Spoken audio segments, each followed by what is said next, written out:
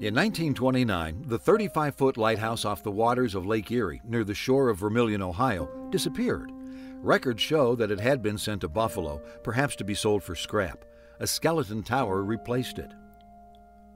Vermillion residents searched without success to locate the old Vermillion Lighthouse.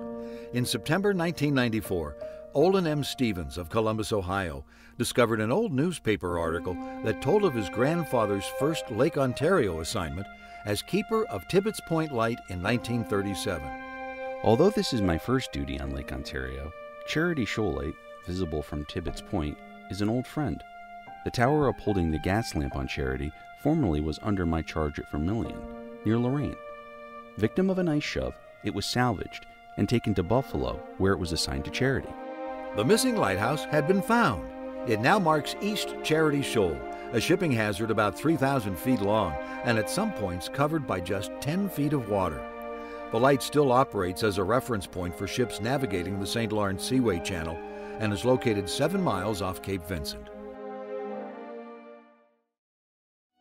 Now available on DVD or Blu-ray, the WPBS TV production of New York's Seaway Lighthouses, featuring the fascinating histories of over 20 different lighthouses along the shores of New York's Seaway Trail.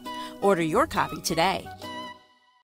New York Seaway Lighthouses is sponsored by the Department of the Interior National Park Service and by Taste New York at the North Country Welcome Center overlooking the Thousand Islands Bridge.